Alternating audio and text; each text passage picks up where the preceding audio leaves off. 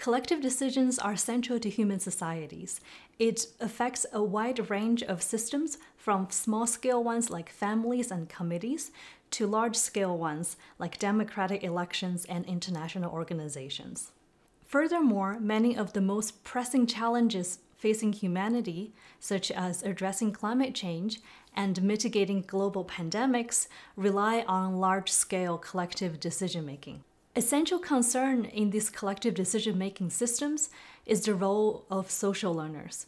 Social learners are individuals who adopt the belief or behavior of others instead of evaluating the options on their own. There are quality studies that have found effect in all directions. Some find them help collective decision-making, some find them hurt, and some argue they depend on a wide array of other factors. My research team and I think these conflicting findings exist because collective decision-making are outcomes of complex interactions of many social and psychological factors. The overarching goal of our paper is to provide a general yet simple mathematical framework that enable us to integrate many psychological and social factors into study at once. Now let's take a look at the model that we have developed. We consider options X and Y compete for followers in a group. We can think of X and Y as, for example, two election candidates or people's decision on behaviors such as smoking or not smoking. This group is consisted of two types of individuals, social learners and individual learners. Individual learners are those who evaluate the merit of options on their own by seeking out information and evaluating them against their own values and preferences. Social learners base their belief or behavior based on the belief or behavior of others. Now let's take a look at how we have framed this issue mathematically. We consider that among individual learners, some favor option X and some favor option Y. The proportion of each is denoted as X and Y minus X. Those individual learners can shift between the two options with transition probability going from Y to X as PYX and vice versa as PXY. From this picture, we can write down a conservation equation as the following. It says on the left-hand side, the rate of change of individuals favoring option X equals the right-hand side, which is the rate at which individuals coming into option X from option Y minus the individuals leaving option X into option Y. We have the same picture for social learners and the same conservation equation. The only difference is that the sub and superscript I for the first equation is changed into S, which denotes the variables for social learners instead of individual learners. The remaining of the model is to figure out these four transition rates. Then we can solve for the behavior of the system. The transition rate for individual learners is defined as follows. The probability of an individual transitioning from option Y into option X has to do what we call the merit of option X relative to Y. That is, when an individual considers all information available to them, how likely they are to favor one option than another. Merit is a number between 0 and 1, where 0.5 means the two options has equal merit. By symmetry, the transition rate from X to Y should be 1 minus M. For social learners, their transition rates depends on conformity. Here we define function f of x to be the likelihood of adopting a behavior or belief as a function of the observed frequency of this behavior or belief in the population. Empirical research found that there are two types of conformity.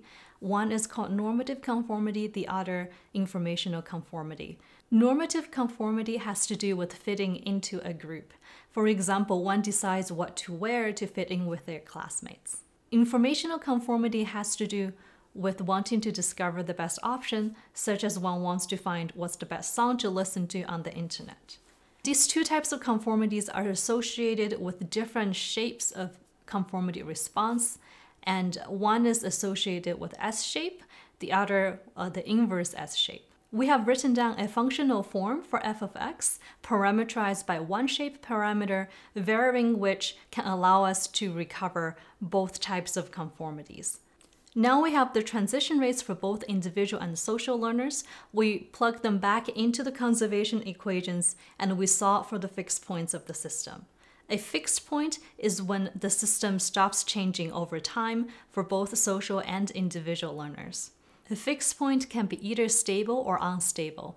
A stable fixed point means that when the system is perturbed away from this point, it will return to this point. An unstable fixed point means that when the system is perturbed away, it will drift away from this fixed point to something else. So these unstable fixed points are unlikely to be seen in the real world. The variable we're most interested in this paper is the proportion of individuals favoring option X in the whole group, regardless of whether they're a social or individual learner.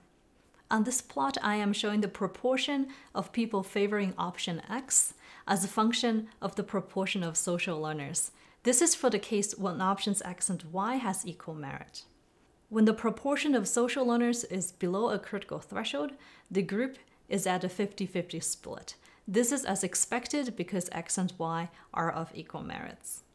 However, as the proportion of social learners exceeds this critical threshold, the majority will favor either option depending on initial conditions and fluctuations. In the picture on the right, I am showing a case where X has slightly higher merit than Y at 0.6. Similarly, when the proportion of social learners is under a critical threshold, the system will stay on the upper branch, meaning the majority will favor the high merit option X. However, when this critical threshold is crossed, either high or low merit options can prevail. A remaining question is, where is this critical transition point? And some solutions are shown in this plot. The critical transition point depends on two variables. We can see that as alpha increases, that is when social learners respond more nonlinearly to the observed frequency of belief or behavior, the critical threshold for the proportion of social learners will decrease. And similarly, when the merit of the two options are closer to a 50-50 split, the critical threshold also decreases. In the picture on the right, I am showing that in the bistable region, what happens if the merit of the options M changes slowly over time.